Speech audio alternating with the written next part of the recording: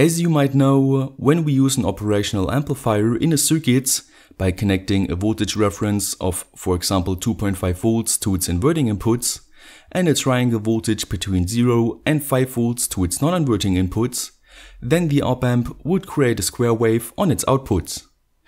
The reason for this behavior can be explained by the first golden rule of op-amps, which you should be familiar with if you watched my basics video about the subject. But anyway, the rule states that an op-amp will do anything to achieve a 0 volt difference between its inputs. But since our op-amp configuration got no feedback system, the output either swings up to the positive supply voltage if the non-inverting input has a higher voltage potential than the inverting inputs, or swings down to 0 volts if the inverting input voltage is higher than the one on the non-inverting input. This way, the op-amp acts as a comparator, which is an important circuit when it comes to monitoring voltages, and for example activating an alarm if they fall underneath a certain threshold value. But of course, comparators are not perfect.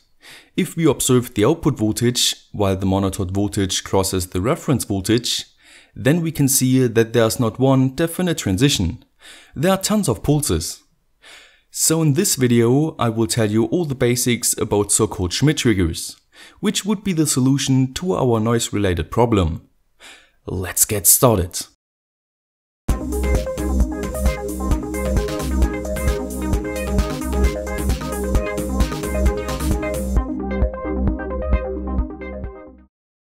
This video is sponsored by JLC PCB.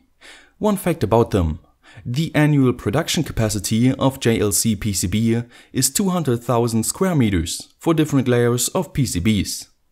Upload your Gerber files to order high quality PCBs for low prices, currently even with free shipping. All we need to turn our comparator into a Schmitt trigger is a couple of resistors. And depending on how we connect them to the comparator, we can create a non-inverting or an inverting Schmitt trigger. But what is the function of such a Schmitt trigger to begin with? Well, as I said before, with a comparator we got one threshold value, which determines whether the output is high or low. A Schmitt trigger on the other hand offers two threshold values, a high one and a low one. So only if the to be monitored voltage passes the high threshold value, the output gets pulled high, and only if the low threshold value gets undershot, the output gets pulled low. This way we can avoid noise cost oscillation on the output, because in the so-called hysteresis voltage between the two thresholds, no switching of the output is possible. Now this functional principle of a Schmitt trigger would equal that of a non-inverting one, while an inverting Schmitt trigger would basically work the same but reverses the output states for its high and low threshold values. And of course, we can calculate the hysteresis and threshold voltages for both Schmitt trigger types with a few different formulas. If you're interested in that, then definitely check out the video description where you can find some useful links. But since you rarely build up a Schmitt trigger with an op-amp nowadays, let's rather focus on the 74HC14 hex inverting Schmitt trigger IC that I often like to use. First off, its datasheet tells us the universal symbol of a Schmitt trigger, and after connecting the IC to a supply voltage of 5 volts, we can connect our to be monitored voltage to one of the 6 data input pins and observe the Schmitt triggered signal on its corresponding data output pin, which is obviously, due to the name of this IC, inversed. But don't worry, if we put two of them in series, then we can get rid of this inversion. Now by utilizing a potentiometer on the inputs, I slowly rose and lowered the voltage in order to find out that the two threshold voltages were around 2.1 volts and 3.1 volts, which pretty much correlates with what the datasheet claims. At this point you should have a basic understanding of what Schmitt triggers can do, so the question remains when to use them. Well, let's say you got a push button which you would love to use as an input for an awesome project.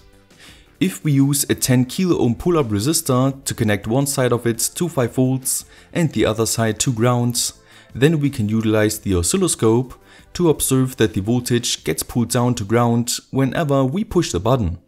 But wait a minute, Let's zoom in on the transition from the low to high state, which reveals that there's no fluid transition.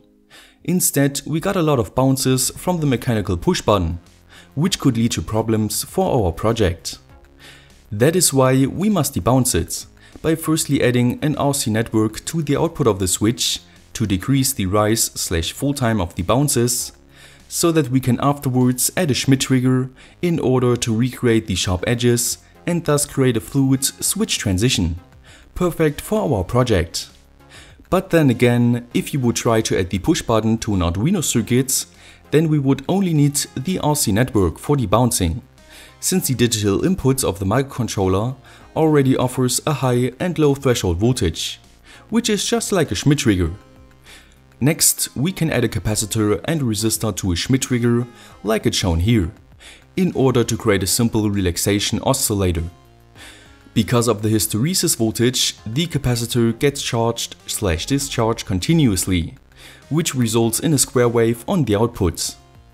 And by utilizing a potentiometer as a variable resistor, we can easily reach frequencies in the kilohertz range.